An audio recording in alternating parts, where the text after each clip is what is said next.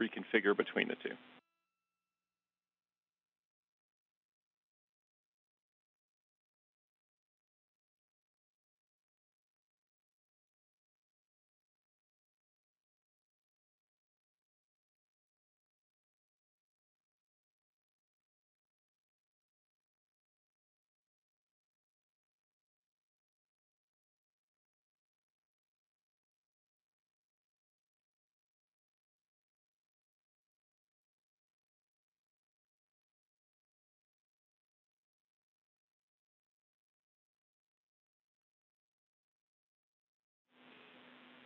Station, this is Houston. Are you ready for the event?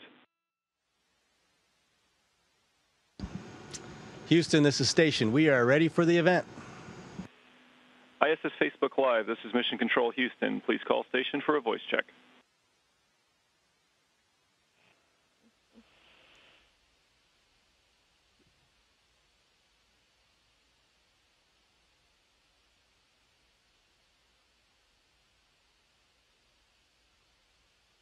Station, this is Haley Fick. How do you hear me?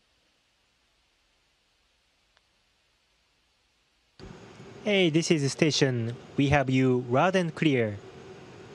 That's great. Thank you so much for joining us today, Drew and Norishige. We're so happy to talk to our followers about Earth Day, and we have a couple questions from them. First off, Manish wants to know, how does the research in space help prepare to send humans on a journey to Mars and beyond?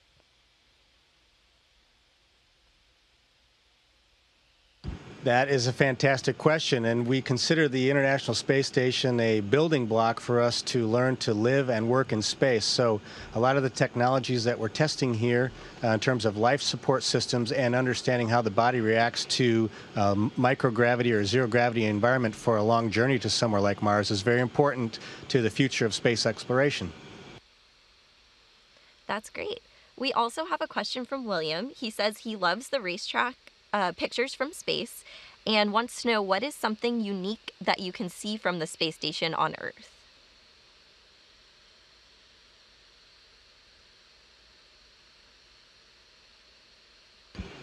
Well, apparently the view from the space is unique only from the space station, and we are very fortunate to enjoy that view every day from the space station.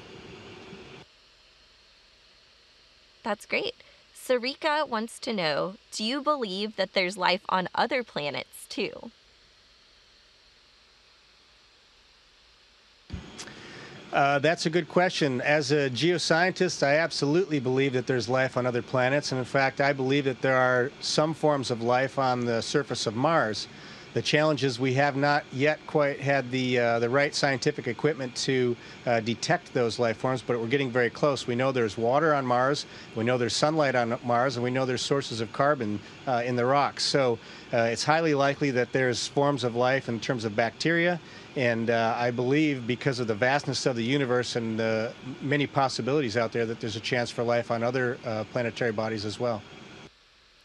Of course, you have an amazing view, and we love that you share it with us. But Katie is wondering, is there any chance of space travel ever being available to the public?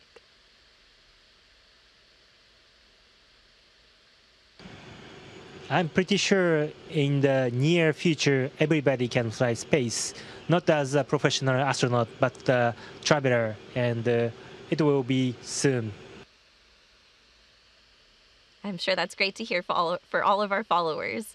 Melanie wants to know, do you ever have downtime to enjoy some good tunes while you're working up there?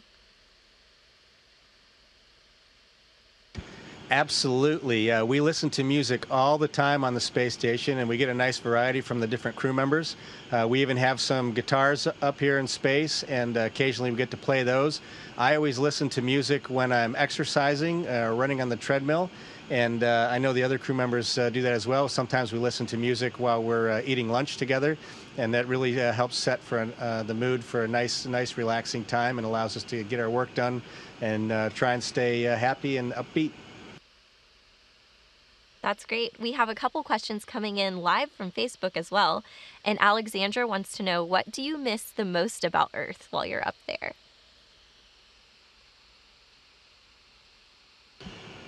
of course, we have good friends, good co-workers, but of course, also we miss families and friends on the ground. We are a couple of times emailing, TV conferences, or phone calling, and get connected with these people. And you're in an interesting environment up there. So Paul is wondering, when you first experienced weightlessness, did it feel like falling at all? That's a good question. What was interesting for me on this space flight is when I got to space on the Soyuz spacecraft, as soon as the main engines cut off, I felt like I was hanging upside down, and that feeling persisted for a long time. In fact, it lasted until I unstrapped from my seat and began to move around. But I literally felt like I was hanging from the ceiling of something, even though I knew I was orbiting the Earth in a spacecraft. That's really interesting. This next question might be really tough. It is from Josh, and he is wondering, is the Earth more beautiful at daytime or nighttime?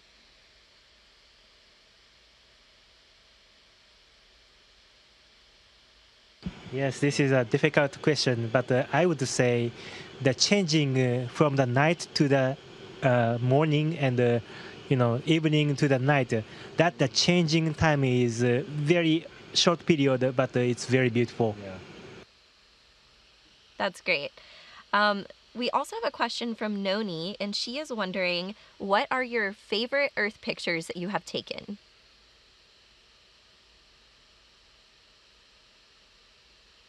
Well, my favorite Earth pictures are the unique pictures I'm getting of racetracks around the world, but I also enjoy taking pictures of my home state and the area around it, which is Michigan, because of the Great Lakes and the interesting geological features that are around that state. So for me, that's my favorite. How about you, Nima? What's your favorite pictures from space?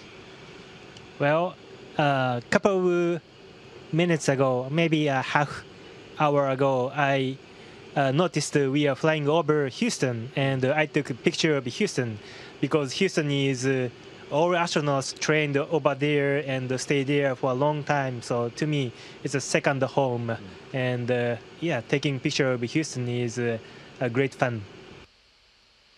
And Noni also wants to know, do you ever get new cameras sent up to the space station?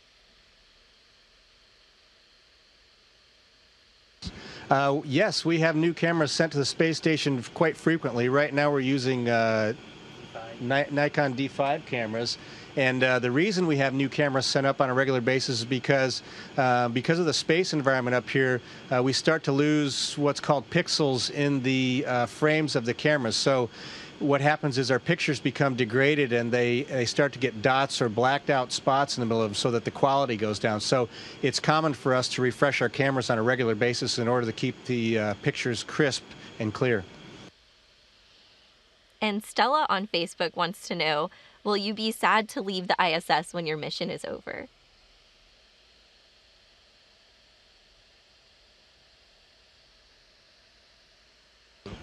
Yes, it will be very, very sad, especially we are good friends and good colleagues. But on the other hand, the families and friends are waiting for us on the ground, so it will be also very fun and nice. This one is a really good one to cover in advance of Earth Day. Manish is wondering, how have advances in space technology helped us here on Earth? Less than 2 minutes. I think one of the biggest advances related to space exploration is related to miniaturization of electronic components, and also space hardening of electronic components. In other words, we're building better electronics that are better able to withstand the environment of space, and those are beneficial primarily for communication and data transfer, so that we can do research up here and transmit it back to the ground at high rates in order to gain that information. And also it helps with our day-to-day communications with cell phones and satellite communications around the Earth. We have a really good one from Greg, and he is wondering, what do rocket launches look like from the space station?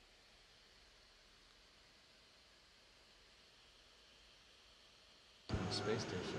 If timing is perfect, we could see the rocket launch from the space station window. Yes, but sometimes the timing is a little bit off, and we could not see the launch.